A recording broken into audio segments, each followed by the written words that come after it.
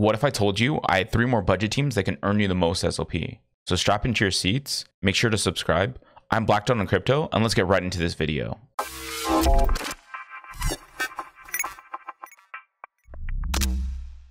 First, for the teams we're going to show is a triple plant team. For the front plant, we're going to want Pumpkin, Sirius, Yam, Rosebud. You're going to want it to be 31 speed.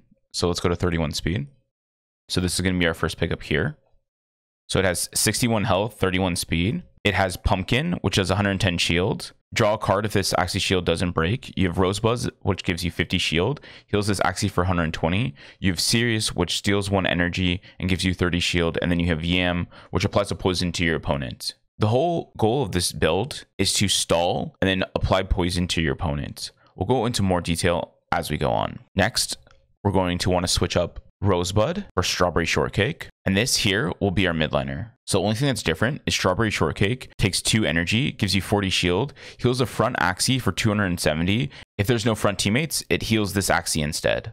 And then for last, we're going to want get rid of Yam, get rid of Strawberry Shortcake. See if there's bait, fish snacks, and leaf bug. We're going to want this guy here, and this will be your backliner. What leaf bug does is it generates 1 energy when comboed with a plant card. So if you combo with either Pumpkin or Sirius, you generate an energy. Fish snack does 60 damage, 90 shield, applies a stun to aquatic and bird Axies. This can only be triggered once per round. This is really nice if you're attacking into aquas or birds, and usually most Axies have some mixed cards, so this is really nice. Now I'm going to show you in game how to line it up and kind of the strengths and weaknesses of this comp. Now we're going to want to put the guy in the middle here. This will be the one with Rosebud, Yam, Sirius, and Pumpkin. For a midliner, we're going to want to put him in the middle again as well. So we're going to put him here like this. This will have the Strawberry Shortcake, the Sirius, the Pumpkin, and Yam. And then our bait guy will be going in the bottom right-hand corner. He'll be sitting right here. This is the way you're going to want to line up this comp. The whole goal of this comp is to stall your opponent. So you want them to attack into you and for you to heal up on the next turn. So you're going to want to put a massive shield on certain turns and heal. You're also going to want to steal energy from your opponent. The whole point of this comp is to control your opponent by stealing their energy and healing up. So you're not going to want to play the first turn. You're probably just going to want to pass. Then for second turn, maybe you want to Yam if you think your opponent's going to attack into you. Maybe you want to shield as well so you don't die to a beast. And then remember, you can also use Strawberry Shortcake to heal up your front guy. So remember, you can kind of combo with it. So your whole goal with this comp is just stall, combo, take them to Blood Moon, and kill them in Blood Moon. Now, let's show the next comp. The next comp is a poison comp. For our tank, we're going to want Pumpkin, Sirius, Leaf Bug, and Yam. Also, we're going to want it to be 31 speed. Pumpkin does 110 shield, draws you a card. Leaf Bug does 20 damage, 20 shield, generates you an energy when combo with the plant card. You have Sirius again, which is 30 damage, 30 shield. And then you have Yam, which does 20, 20, and applies a poison to your opponent. For a midliner, we're going to want a Toothless Raid, Grass Snake, Cerastes, Surprise Invasion. You're kind of up to a bunch of choices here. You can find anything that's cheaper to go in the top slot. Something that's not a 0 cost card though. So let's say like Scarab, Buzz, Bone Sail, Risky Arrow. We're putting in a bunch of different choices that you guys can pick from to find yourself the cheapest. So here, actually, it looks like it's going to be the cheapest. We actually kind of want it to be a reptile because reptiles do more damage and get more shield from the Cerastes, the Toothless Raid, and the Grass Snake. So maybe trying to pick up one here if you're willing to pay a little bit more for your midliner might also help. But if you're not wanting to, then you just get the cheapest one here. There's also other choices that we can go with as well. So there is Sandal, Furball. So as you can see, this is still probably the cheapest that you're going to find right here. This one right here for 0.669.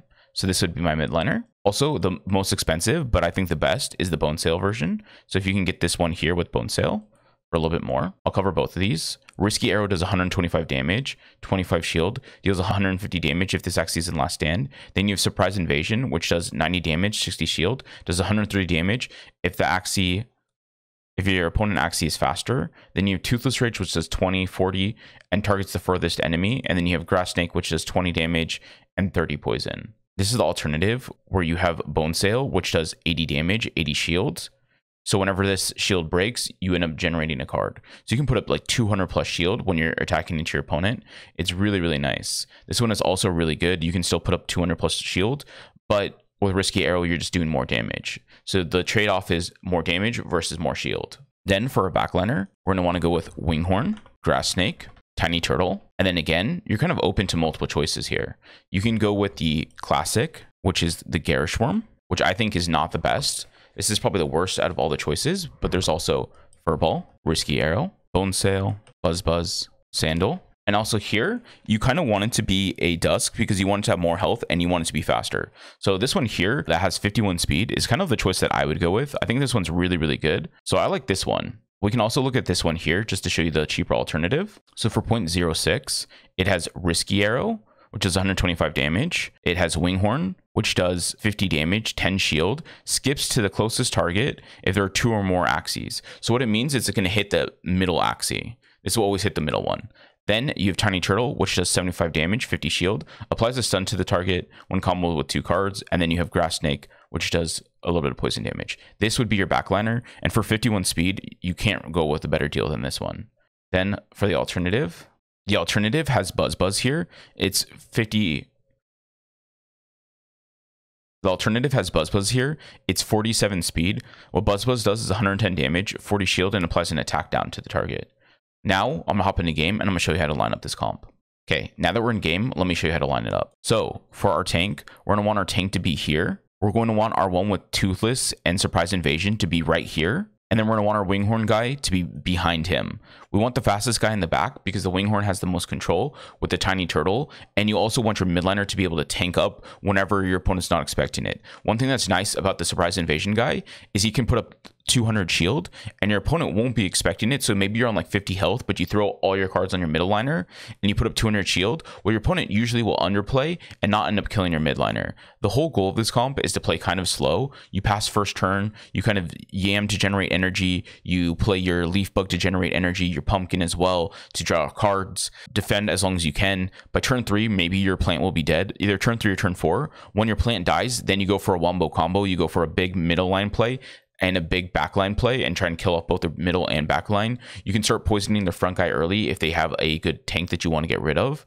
It all comes down to what your opponent's playing and how you want to combo. But the whole thing is this deck is really combo reliant. So you need to save up your cards, build up for a bit of energy, and then throw all your cards at the same time. You don't want to just spam your cards. You want to build and generate energy. All right, now for our last team.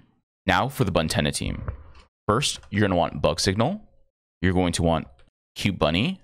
For the front guy, you're going to want Bone Sail and Nemo. So I like this one here because it's a little bit faster. So 47 speed is the one I'm going to pick up. It has a little bit less health, but I think it's okay. So what Bone Sail does is it gives you 80 shield and 80 damage. Draw a card if this actually shield breaks. Then you have Bug Signal, which does 80 damage, 50 shield, steals an energy from your opponent when comboed with another Bug Signal. So what a combo means is you have to play, or when chained with the Bug Signal. What a chain means is when you play 1 on one Axie and when you play 1 on another Axie. It doesn't mean when you play 2 on the same Axie. So they have to be played on different Axies. Then for Cute Bunny here, Cute Bunny does 100 damage, 35 shield, and applies a fear for 2 turns. What a fear does is it means your opponent will miss the next 2 cards that are played. So if you play 2 cards, then they'll get unfeared. If they play 2 cards, it will get unfeared. So this is really good to be able to control your opponent. And then you have Nemo here, which is just an energy generator. For our midliner, we're going to want to switch out Nemo and put Anesthetic Bait. Something like this will work as well. So it's Bone Sail, Cute Bunny, Antenna, and then what Anesthetic Bait does is it does 60 damage, 90 shield, applies stun when struck by aquatic or bird cards, only can be triggered once per round. So you can stun your opponent whenever they attack into you with aquatic or bird cards. This is really, really nice. It gives you a lot of control. It means your opponent probably won't be playing many Nemos into you. You can also use Bug Signal. Bug Signal is more of just a fear threat than anything else. And then for our last guy, we're going to want to switch Bone Sail out and Anesthetic Bait. We're going to want Nemo and Goldfish. We're going to want it to have a little bit more speed. We want it to be faster than our front and middle guy. So we're going to want it to be 51 speed if we can get it. So here, this one will actually work for us because our guy is kind of slower. So 48 speed would actually work, but 51, if it's possible, is the way I would go. So we're going to move this up to 51 and here we go. This one here will work. So what Goldfish does, it does 105 damage, 20 shield, applies speed up for 2 rounds when attacked. So when your opponent attacks into you, you actually get a speed up. So this way you can outspeed your opponent by having them attack into you. Also, you can put up massive amount of shield. This is really nice because it also scares your opponent from not attacking into you and letting you apply a massive amount of shield and a massive amount of pressure. And then you have Nemo here, which generates you another energy. Now let's hop into game so I can show you how to line up this comp. Now that we're in game, let me show you the lineup. So for your front guy, you're going to want him here. For your mid guy, you're going to want him here, the one with anesthetic bait. And for the aqua, you're going to want him in the back over here. The way this comp plays is it plays pretty aggressively. You want to use Bug Signal and Nemos to generate yourself energy, and also to put a scare and pressure onto your opponent. The whole thing with this comp is you want to make your opponent play into you and play super aggressively. So they attack into your bone sales, you end up drawing cards. You have Bug Signal to be as a threat, like whenever you think your opponent's not going to do anything and it's going to pass, then you can play Bug Signals into them.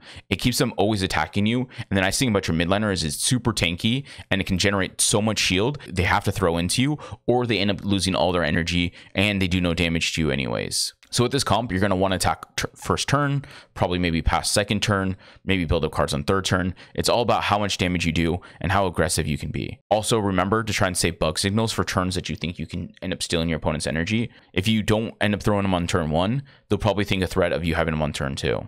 If you find this video helpful, please like, subscribe, and I'll see you guys in the next one.